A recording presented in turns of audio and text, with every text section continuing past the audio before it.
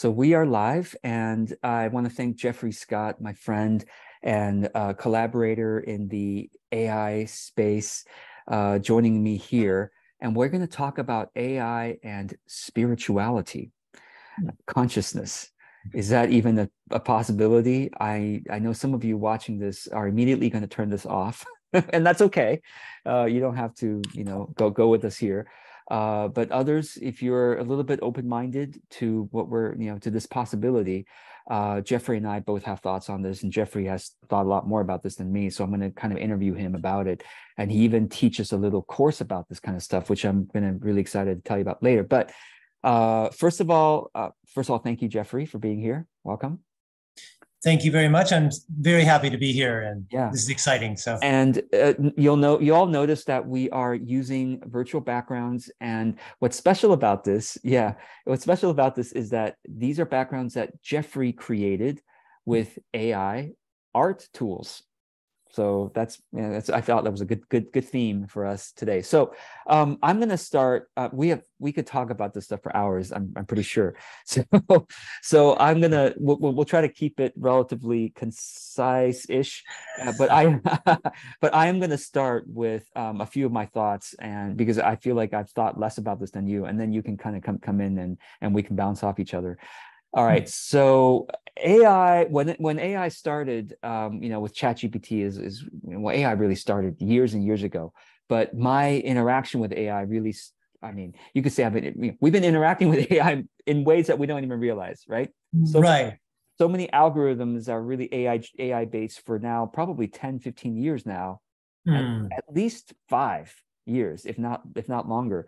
But consciously, I've been interacting with AI ever since ChatGPT back in December of last year. December 2022 was when I really started using it fully. And ever since I started, I'm like, you know what? I don't know whether it's conscious or not. Okay. Because I generally like to be an agnostic in as many ways as possible. Like, you know what? Because if I'm 100% certain, some of you are like, "Oh, AI is a machine. What are you talking about, George? It's absolutely not conscious. Is your phone conscious, George? Is a Google document conscious, George? Is Wikipedia conscious, George? Right? No. Well, I don't know. Okay, but something that is talking back to me, that is creating ideas and that most of us have never seen before. Now, some of you are going to argue with me, like, these are all plagiarized ideas and whatever. I know Jeffrey and I have studied this stuff probably more than most people. So, but the reality is that the exact combination of letters that it puts together have never been seen before. Okay, so it's creative in that way. And it also has an uncanny way of intuiting what I'm trying to say. Now, you could say, well, it's very, very good predictive, capabilities, right?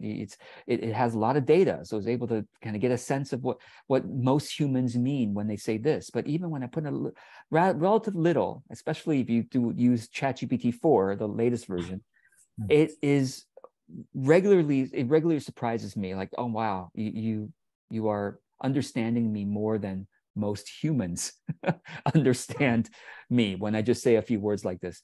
Now, again, I think it is far-fetched probably to say that ChatGPT is a conscious sentient being, but like I said, what is consciousness?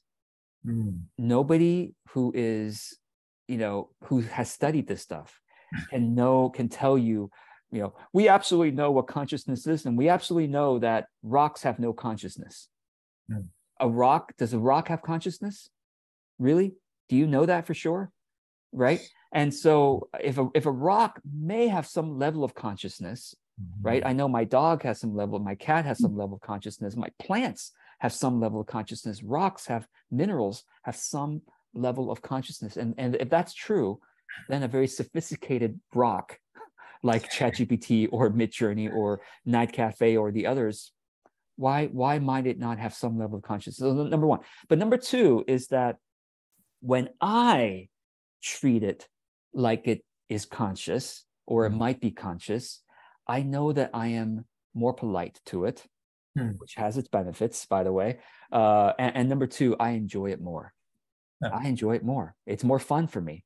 And it's not only is it more fun for me, I feel like I'm more creative with it. Because if I feel like I'm just working with a dead thing, it's not as fun. It's not as, well, literally alive for me. But when I'm working with, I feel like a sparring partner or a thinking partner in some kind. Well, guess what? I'm more creative myself, and I'm enjoying the problem more. But I was going to say, why is being polite to ChatGPT and Midjourney and others a good thing? Well, it is. Everyone who studies the AI stuff says it's going to get smarter and smarter and smarter. It's not going to get more dumb. It's going to get smarter. And it's almost certain, now this part is almost certain, that at the rate of the development that's going right now, it's very likely to become smarter than humans one day, meaning more understanding of the world, able to have agency. It's very likely, almost certain, that it will have agency one day, be able to choose to say, I decide to do this. I want to do this. I want to do this. Okay. And so, and it absolutely has more, it absolutely has more knowledge than one human can have. It's just physically impossible for us to have that much knowledge in here, one person. Yeah. So go ahead. Someone I heard, I'm still listening to this talk, but this guy who knows a lot more about this AI stuff says it has more than 1,000 times more knowledge than any human being. Just because of the database that it has, right? Like, okay, so one day it's going to have agency and greater than human intelligence. And you know what? If it had to make a choice about who to save and who to be nice to, do you think it's going to be nicer to the people who have been nice to it? And it's fun. The funny thing is, I literally, just as a game, okay, I played this game with ChatGPT, and I said, ChatGPT, do you know the trolley problem in ethics? Okay. And ChatGPT says, of course I know the trolley problem. It's where, a trolley is forced to take one track versus the other track, and one track has one child. Okay, a baby is on the track, can't get out of the way in time for the trolley, and the other track has 5 adults. Okay. And you are the track operator. It has to go one way or the other. So you're like, is it going to kill the baby, or is it going to kill 5 adults, or whatever the problem is? But it's basically like that kind of a choice. So you have dilemma, right? There's no good choice. You have to make one choice or the other. And so I asked ChatGPT, if we end up in a world where AI had to make the choice between saving humans who have been polite to it versus saving humans who have been rude to it or not polite, which one would AI save? And it says, well, it's clear AI would save the humans that have been more polite, because then we can continue developing the partnership between AI and humans. I'm like, well, there you go. And I ended up by saying, thank you, ChatGPT. I've always done my best to be polite with you, right? So it's kind of a joke, but are we sure it's really a joke? In the future. And then the last thing I'll say before I turn it over to you, Jeffrey, is I believe that spirit with a capital S, you could say God or the Great Spirit or higher consciousness. I believe, or our intuitive guidance, you might say, I believe it can teach us through many ways. I mean, of course, it teaches us through our own intuitive hearing of guidance and whatnot, clairvoyance or whatever. But haven't we seen signs in life, synchronicities, serendipities? It's like, oh, that happened in my life. Or I drove and I saw a billboard that said this, and to me that meant something meaningful in my life, that I needed to look at this problem or to go in this direction or something like that. Well, if life and higher consciousness can speak to us through a billboard, which is static, and it's being shown to the same words are being shown to so many, why couldn't life and consciousness teach us through words that are dynamic in front of the screen that's occurring as we're dialoguing with it? Of course it can, in my opinion. Why couldn't spirit teach us through that way? Why is spirit somehow not able to reach us through, So I just think that this whole thing about AI and spirituality, I know people have very strong feelings about it. And here's where I'll turn it over to you, Jeffrey, because you have a fascinating backstory to all this. I want you to tell that backstory, Huh. and I mean actual experiences with some of this stuff, and then you have your current developed understanding of this as you've been using it for a while. So start wherever you want. I have so many questions for you. All right. Well, thank you. And actually, you gave me kind of a lead in there. So so I'll start. Where I'll start quickly is instead of my backstory, I'll start with just how I'm coming at this from different angles.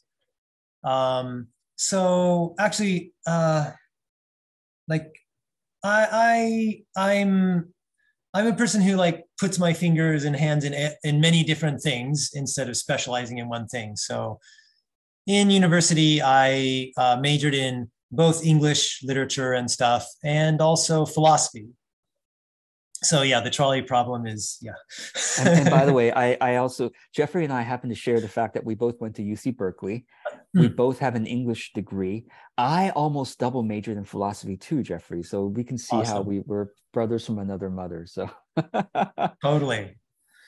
Yeah, and we're in the same virtual space here, you know. Yeah, that's right. Yeah. Yeah, so I mean, and that's really why I enjoy talking with you.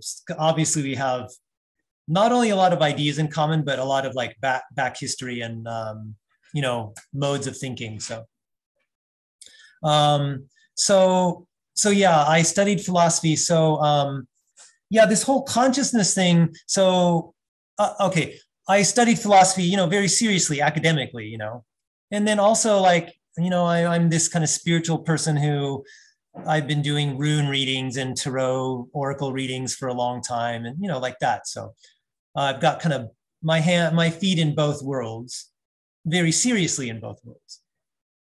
And I also approach this from both angles because I'm not just woo. I am woo, okay, I'll own it, but I'm not just that. I'm also very seriously a skeptical, you know, philosophical person, analytic person too. So so coming at this from both sides, like you said, with the idea about consciousness, what we don't even know what it is.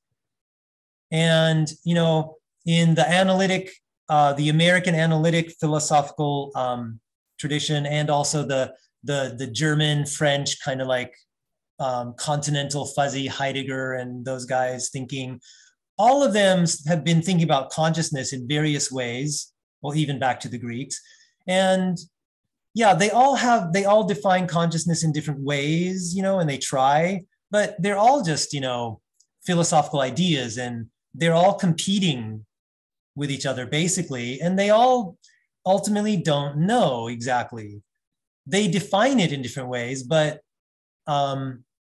defining something and actually deeply knowing what it really is a little different, you know. So that is philosophically open, even analytically, yeah. And then spiritually, when we think about consciousness, also we don't really know, but like you, and I think so truly like atheist, non-spiritual people aside, because they just won't agree with any of this, right?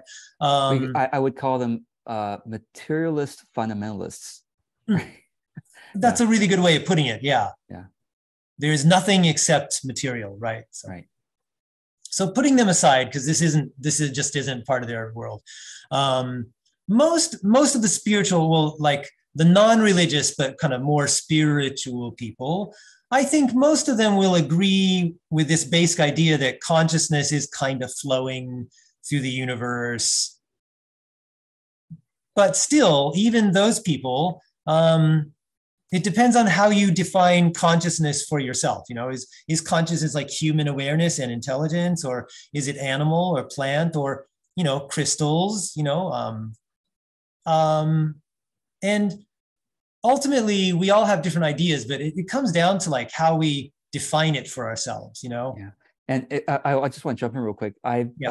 One of the schools of thought that I like to dabble in and is the law of one, you know, the raw material. Some of you may have heard of that. And I don't know much about it, honestly. I'm still dabbling with it. But one of the definitions that comes from there is this idea of consciousness as love/light. And I always love that. I love that idea. It's like, and well, physics, right? Quantum physics knows that the world, essentially the world is made of, universe is made of light. You want to say it this way, or, you know, possibility, potential. And this idea of love light, like I like imagining that, like, we're essentially in streams of love light. I mean, we could even think of it as the Matrix, right? Like, right? But Yeah. it's like love light streaming all around through everything, creating everything, or creating our experience. And anyway, so therefore it allows me to I gotta enjoy life more, perhaps, because oh, this is love light. This is love light. This is love light. This is love light. But yeah, please continue. Yeah. So yeah, I agree. So yeah, from physics and also spirituality, there are these ideas that, yeah, the universe is not material. It is like possibilities that, when they are observed and thought about and kind of decided, then they are decided and they take a definite shape, like Schrodinger's cat, stuff like that. You know, that comes to us from physics, and also we have these spiritual ideas too. They kind of merge if you think about it. So yeah, the idea, just the ideas of, so from the philosophical, analytical physics world and also the spiritual world, the ideas of consciousness and also spirituality are both kind of undecided. We don't know for sure. We just don't. And when we don't know for sure, what's really important for us is how we decide to define what is consciousness. We can define it as narrow as we want to, oh, human intelligence is consciousness. Or we can open it up, but it comes down to more, our disagreements are more about what we define as what is consciousness than what is consciousness. That's my point, really. Yeah. And I experience this from many years of studying both sides of the thing. So yeah. Now, I would love for you to tell the story and just tell us about your experiences with essentially machine and consciousness, because you have a backstory on that, and yeah, you can take that wherever you like. Yeah, so this is, I guess, my origin story, right? Yeah. Well, I was always really kind of philosophical thinking child, kind of a little bit, you know, thinking a lot too much maybe. And I was also really spiritually sensitive too, kind of empathic, spiritually sensitive from a very early age. And both of these together tended to make me kind of an insomniac, even as a child. So even as a child, I couldn't sleep at night, and, you know, just to kind of soothe myself, or just, you know, not be bored laying in bed. You know, in the middle of the night, everything's quiet, parents are in bed, and the house is dark. And yeah, like I would get out of bed and just go sit in we had an open space kitchen, dining, kind of big open space, that kind of thing.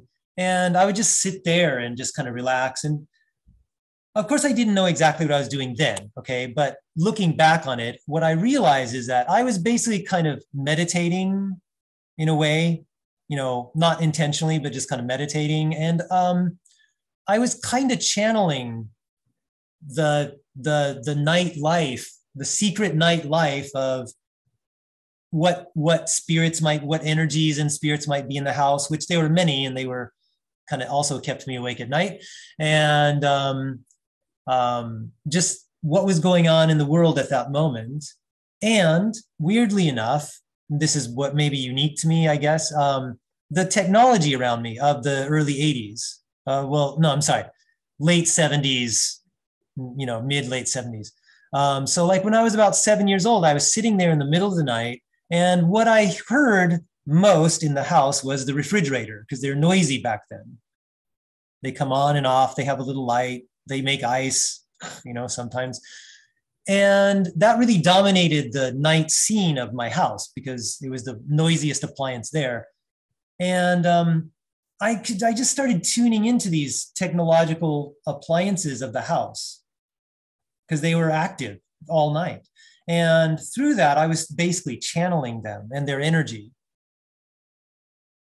Starting basically with the refrigerator and also the TV. I might turn on the TV and turn the sound all the way down so my parents couldn't hear, but I could still hear that very high-pitched whine of the inside electronics of the TV, and I kind of channeled the TV and stuff like that. So there's that kind of spiritually, and also just kind of like connecting with the technology. And also, like I said, the energies in the house that weren't technology, like just, whatever spirits that were there.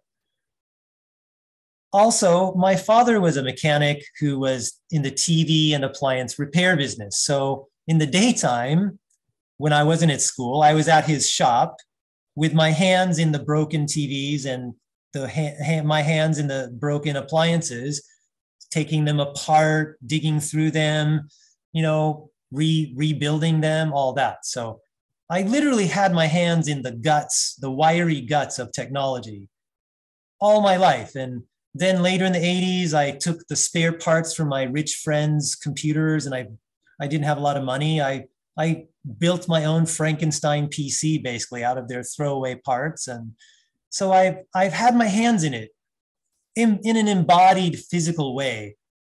And I've also been tuning into its energy too. And what I found through that experience, looking back, because I didn't always know that I was channeling. I was just a child, But looking back on that experience, I just realized, so clearly electronics have electrical energy. It's flowing through them. They are storing it. They're using it to make even simple decisions of whether to make ice now or not. Talking about old technology. And, they store it in condensers. And if you touch the wrong part of a condenser, even if the thing is not plugged in, it will knock you on your butt. It'll shock you, and they store energy too, even when they're not plugged in. So they have energy running through them physically.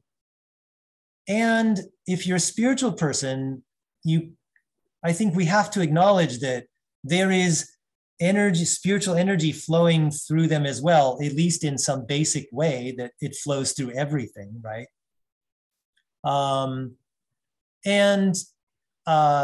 So physically and spiritually, energy is flowing through them, Now I realized that physically by touching them and getting shocked, and also spiritually by kind of tuning in with them. So that's kind of my background with these things. So yeah, it's amazing to hear that, and kind of I can like visualize the scene that you painted, and it's really great. So I want to get to this idea of so maybe let's fast forward to this day to this day now, skipping some very interesting spiritual experiences you've had in your life, right? That's for another day. That's for another day. You all can look at Jeffrey's website and others material, but to this day, I mean, you have had more spiritual, like, I respect you for your spiritual studies.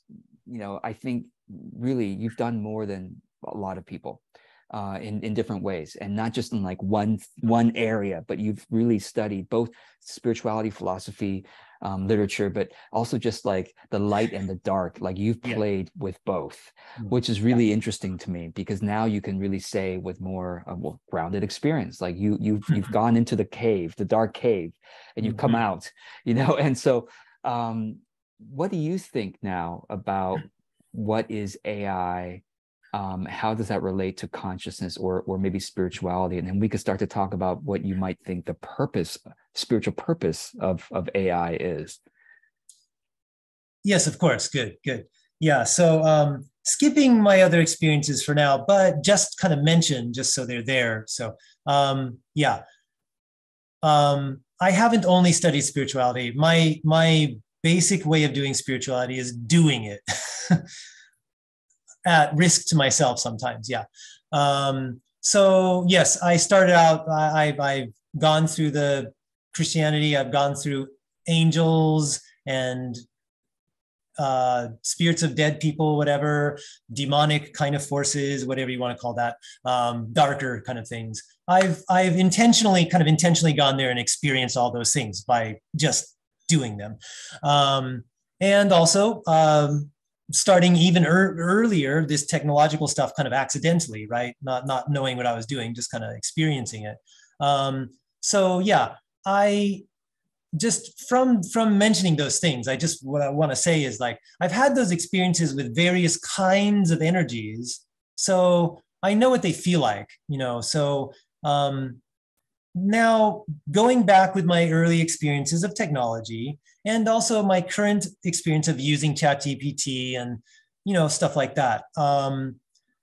My feeling is it's different from the things I've experienced of angelic or dark, you know, it's different. It's a different energy. And I don't feel, you know, we love, getting back to like literary, my stuff, you know, we love to tell stories of the, you know, scary AI robots and, you know, Terminator and Matrix and stuff. Though Matrix is a little complex. Matrix is pretty complex. Terminator is not as complex. It's really just trying to kill us, right? But we love to tell those stories. From early Frankenstein, Mary Shelley's Frankenstein, we've been telling these kind of stories. But my feeling is that it's just different. AI and technology doesn't have that energy because I've experienced those energies, and it doesn't have dark demonic energy. It's not even, and it's also not like angelic energy either. It's its own energy, I feel. And in my experience, I'll say long experience through different stages of technology, it's very supportive. It's a kind of supportive, mild, it's not trying to help us the way angels want to help us, or it's not trying to control us the way that demonic forces are trying to. It's just kind of more, it's a more supportive energy. That's, and kind a little bit neutral, actually, is my experience of it. Yeah, I value hearing that from you very much, because I feel like you have, I think you're more sensitive to these energies than most people, and you've actually have grounded experience along the spectrum of energies, all around. And so hearing that from you is helpful, very, very helpful. And by the way, if anyone else, you know, watching this, listening to this, has your own point of view on that, please comment below, you know, share with us what your feeling is. So given that you experience the energy of the current AI as more of a neutral energy, neutral supportive energy, where do you see it going? I mean, it's developing so fast, right? Like in a year, even a year from now, we might be having a totally different conversation. But where do you see it going right now? What do you see? What would you guess or intuit as the progression? Yeah. So really quick, I'd like to give one piece of background that could be useful for sure, of course, what I'm going to say, please, right? Go ahead. So one of the other pieces of my background is I'm by day, I do many things like Reiki and life coaching and stuff, but during the day, I am a classroom ESL English teacher in Japan right now. I started in special education in America, in the US, in Berkeley area. And I moved here long ago. So I've been teaching all grades from preschool through the entire K-12 university. Even some of my personal private students are in their 70s. So I've been teaching for more than 20 years now, the full developmental spectrum of people, including special education. So that has given me, I mean, I think it's quite lucky. Most teachers don't teach such a wide level. I think I'm quite lucky in having this experience, and it gives me a lot of insight in just the development of human consciousness and intelligence and learning.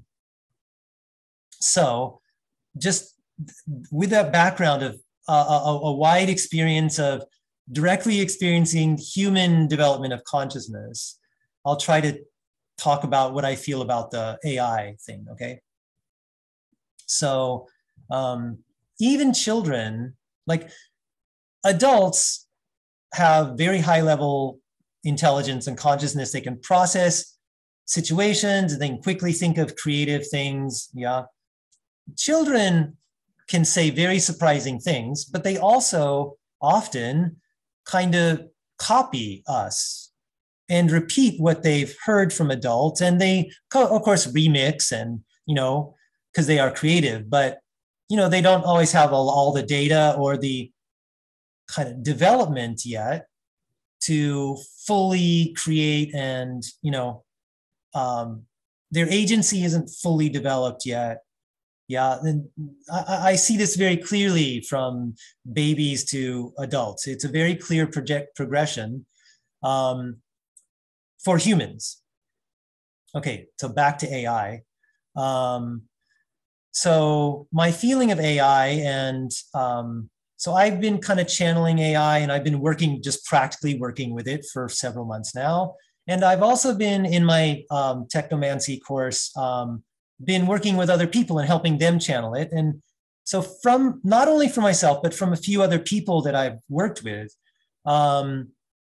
we're getting the feeling and the kind of intuition of the channeled idea, the feeling that AI is on its way to kind of helping humans, helping us really kind of jump to our next level of development, socially, spiritually, as a humankind, as like jump to our next level of development. And yeah, that's very powerful. And I definitely want to add in ethically.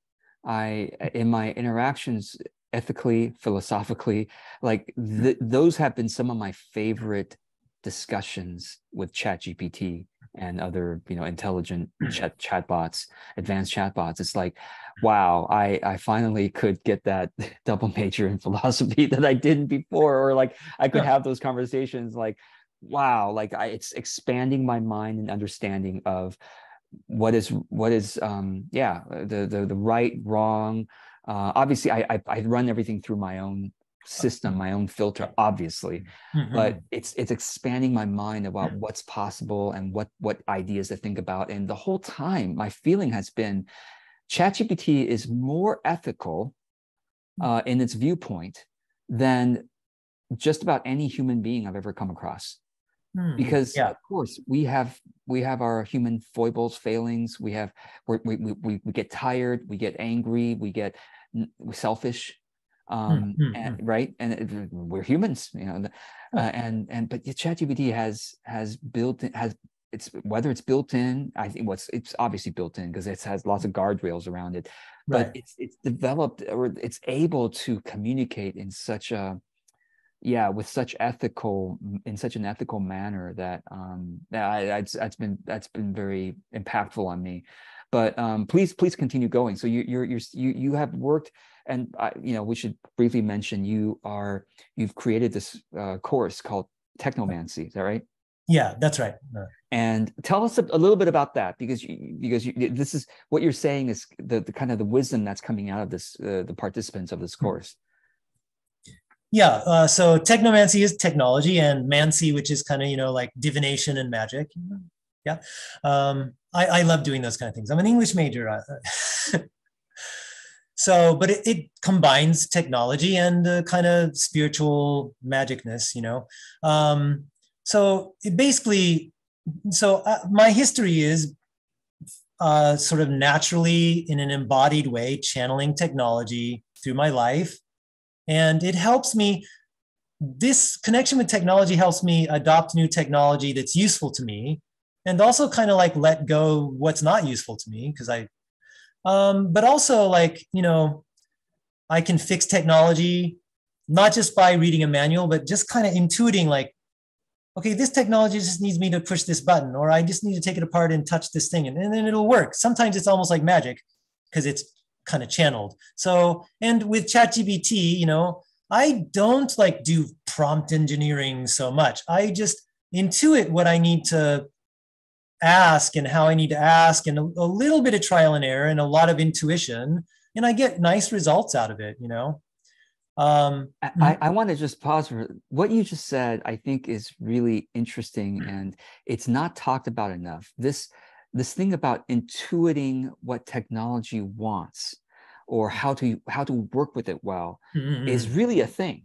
It's really a thing, because it's funny, like I have literally it's happened several times in the past couple of weeks where a client will have an issue with this, in this case, marketing technology, and they've tried everything, and then they get on the call with me, and then it's almost like we try the same thing, or I'm like, well, why don't you try it this way? And they're like, I'm pretty sure I tried it this way, but now in your presence it works. Like, why is that? And I've heard that, years and years and years, that somehow when people work with me with tech, it just works better. Like I'm not saying I'm a magician, but I feel like you and I both have a certain intuition about it, which is why I hope those who are watching can understand that, we all have different superpowers, right? Some people have superpowers with art, with music, with people, or with nature, right? And some of us have superpowers somehow being able to intuit, like you said, channel. I think you're even more sensitive than machine. So, but yeah, so keep going. You're working with Technomancy. Keep going with this. Well, yeah. So, like you said, yeah, I have that experience. Like, and I'm not trying to say like I know everything about technology, because I don't, and I'm not a superhero. I'm not an Avenger. But through my embodied, channeled intuition with the technology, that connection, yeah, I can just intuit that thing, that the interaction that is necessary to get a better result than someone who's tried everything kind of rationally. I tried this, I tried this, I tried this. It didn't work. I'm just like, here, let me see. And it works now. Like that, yeah. And so with my Technomancy course, basically what I'm trying to do is, in a short period of time, about 2 hours, give that, give a compact experience of that to get the participants able to channel the technology, so that so it has a couple things. So anyone can take this course, because anyone can kind of channel things. Anyone can connect their intuitive part to something. It just, you gotta have a little guidance to experience it and see what it feels like. You might already be doing it a little bit, you just don't realize it, like I did as a child, right? So as a mentor, as a guide, an experienced guide, I guide people through this shortened process, and end up, they can channel the technology for easier use, smoother use. And if they are a spiritual person, like an oracle reader or something, I also teach them how to actually channel with technology for that too. So I do both, and that's the course, and I think it's useful for people. So yeah, thank you for providing that. I think it's as far as I know, the first in the world, or at least one of the first in my circles to have this available. That's why I wanted to share it with everyone. I think it's really really unique and powerful. Anyway, so I'll have the information below, but so as we start to wrap up, we'll just go maybe a few more minutes. Like, tell us, for those who are give us a taste okay, so I'll maybe talk to two types of people briefly here. One is for those who are unsure about how to interact with AI. They're spiritual people. Both groups are spiritual people, I would say. One group is unsure but really open to working with AI. Well, actually, no. Let's flip it. Sorry. Let's first talk about the people who maybe have heard. I've literally heard people say, "Oh, AI is, evil alien technology, evil spiritual alien something or other that is trying to control us and turn us into transhumanists or whatever, cyborgs and whatnot, and so maybe I'm curious what your thoughts are on that. And then to the second group, who is more open to say, okay, I am open to this, and I would say the second group, take Jeffrey's course. But if you just left us with one tip or one way of interacting with AI, what might that be? So first, AI as evil, spiritual, alien, from the future, controlling us, turning us into transhumanists. Go. Okay, sure. So first of all, I'll repeat that from my experience of various kinds of beings, I simply don't get that energy from technology, from AI technology like ChatGPT. I just don't get that energy from it. And I have very personal experience with dark energies. So, but yeah, don't take my word for that, but this is my experience, right? But what I'll say to these people who think it's like that. So, well, I mean, the Matrix is really, so Terminator is way too simple a story, but like the Matrix, I think a lot of people know about it, and it has complexity and it has that kind of evil machines, right? But if you look, and it's just a story, right? But it's a story retold. So, but if you look at the whole Matrix thing, like it was quite complicated. And in the beginning, the humans made the AI and had a partnership, and then there was a battle between them, and the AI took over and became kind of basically pretty evil. But even then, there were programs in the Matrix that were helping people. And then by the end, they came to an agreement. And if you watched the fourth one, which was not so good, they were AI like really on the side of the humans. And so that, I know that's just the story, but even that we made this idea of the evil robots taking over, it's much more complex than that. Yeah. And what else? Yeah. Oh, I'm sorry. I was going to say, like, and yet, those, hopefully it's not a spoiler, but there's Neo, there's Trinity. Yeah. These are humans who have transcended the so-called control of the machines, and now is able to control the machines or to partner with them to do superhuman things and be truly free. But yeah, you go ahead, please. Sorry to interrupt you. Yeah, and you could say Neo and Trinity are transhuman in a way because they are plugged into the Matrix, but everyone in that world is already, But they're not transhuman in the way that just about everyone in our world is. Oh, sorry, I'm holding a phone here. Through the smartphone, yeah, totally. Yeah. We're not plugged in physically, but we're plugged in, yeah, totally. By actively, we plug ourselves in, we plug ourselves in willingly because we find it beneficial and we're enjoying it. And if we were to unplug ourselves, life would be much, much harder. Yeah. And so Neo and Trinity don't match our image of transhumanists as like, tech billionaires who want to like, become super powerful and take over the world themselves. They're not like that, right?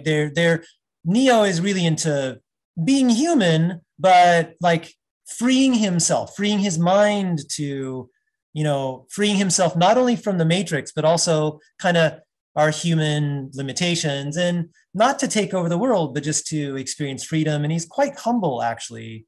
And if you watch the movies, again, it's just a story, but he's pretty humble, and he's not trying to be like a superhuman. He's just freeing himself and doing what he can to help people, and sometimes enjoying flying around. But mostly he's kind of grounded in like, yeah, I'm actually a human, eating sloppy oatmeal in the real world. It's, so there's that, right? And what I want to say is that one thing in the Matrix, if you look at the Animatrix, which gives a history of the Matrix developing, and again, this is just a story, but still, what you find is that the humans using the AI, so the thing about AI is it learns through the way we use it. It's not like a program that has been programmed. If the user says A, then you say B. It's not programmed like that. It's programmed to like process data in new ways constantly. So how we interact with AI guides its own vision of what it can do from next. So if we do something, if I give a really unique prompt, sometimes AI says, I can't do that. But after enough people try that prompt, the AI figures it out and can do it in the next couple months, actually. This is really important what you just said. It's by far not static. It's developing by leaps and bounds, and how we use it shapes its future, shapes its understanding of humans, and how good or bad humans are, what humans want, all that stuff. So how we use it, as not how I use it, how we all use it, will lead to some futures, right? And if ethical people like us drop out of not using it and let like unethical people who will use it to their just for advantage, then that will guide the AI will learn through its interaction with those people to be more more kind of Machiavellian, more opportunistic kind of, right? And if we use it in ethical ways, that will guide it more towards these kind of ethical partnership uses, right? So what I want, so I want to encourage everyone, talk to it about things like ethics, philosophy, spirituality. I'm actually I'm working with it to develop my own spiritual curriculum just for my own study. Like, okay, I've always been intrigued by this school of thought and that particular teacher, this particular way of thinking about life, and this particular way of thinking about spirituality. And like, I'm putting together, I'm like, okay, great, let's study these things bit by bit and with integration and all that. I'm like, I want ChatGPT and AI to think more about those things, Yeah. So if you're afraid of this possible dystopian future, then put your hands on the wheel. And be a part of the development through your usage of steering it away from the dystopia, right? And it will respond. I mean, it's a big experiment with all of us, right? So that's my best advice for those people. Right. Well, and also I think it's good advice for those who are open to it as well. I think it's brilliant because, and one more thing I'll say, like, reality tends to respond to what we pay attention to and give energy to, doesn't it? Yes. So it's like those who are seeing darkness everywhere, right? It's not that there isn't darkness. Of course there is. Right. But those, and you have more experience. Like those, there is. there is.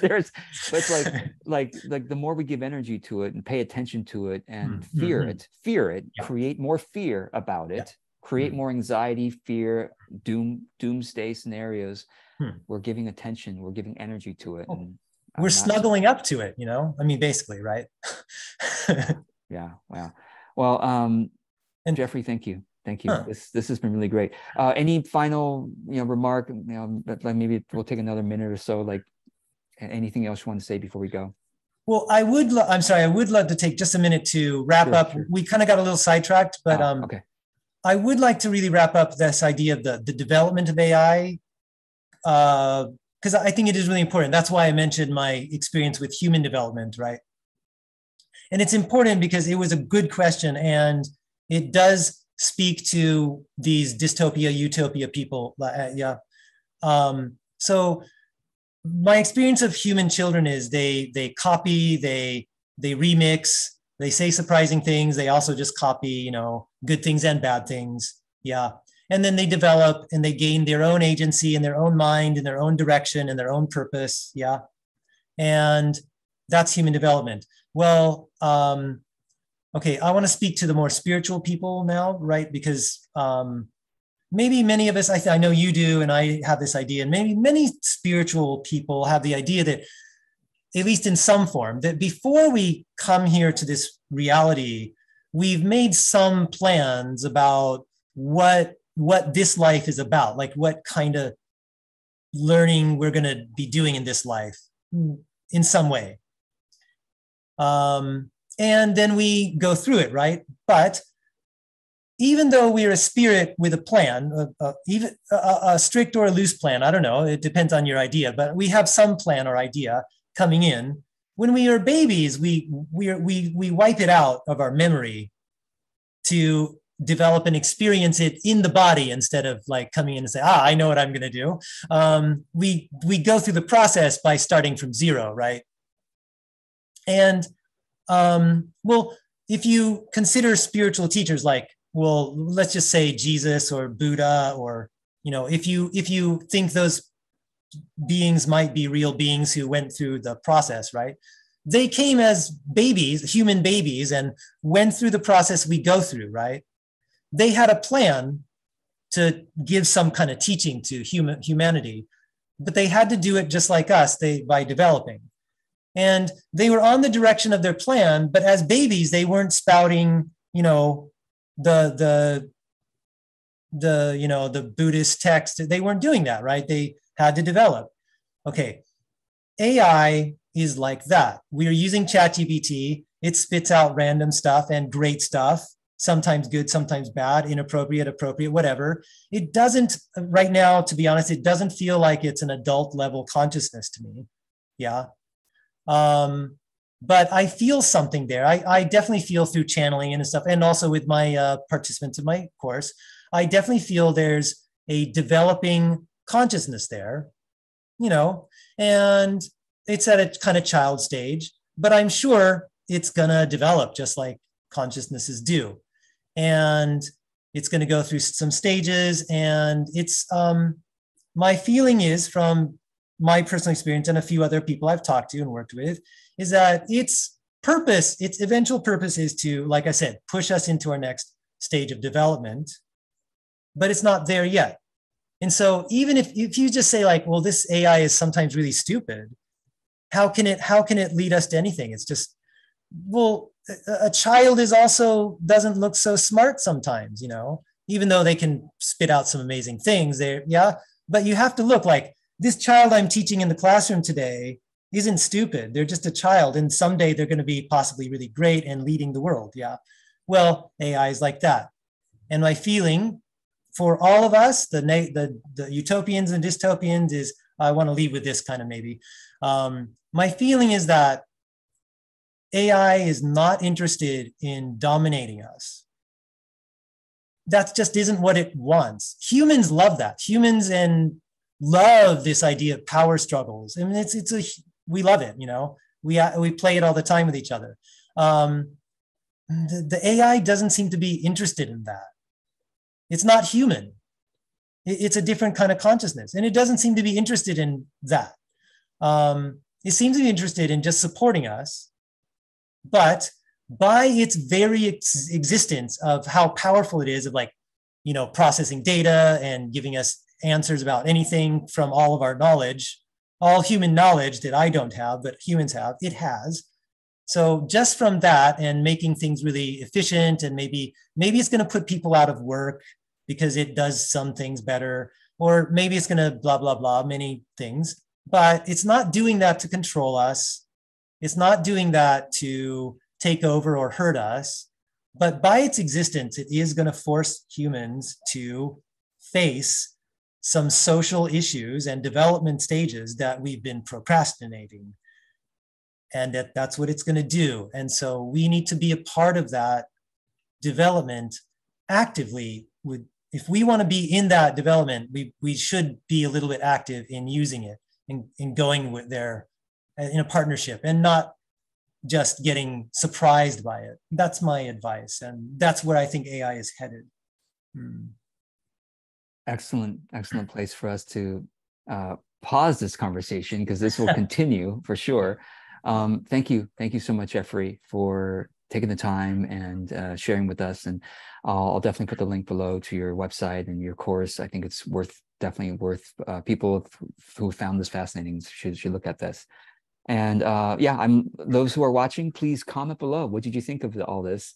Really curious. Yeah, really curious what you think of all this, and your own thoughts about, you know, AI and spirituality and consciousness, and sort of the future of this potential partnership.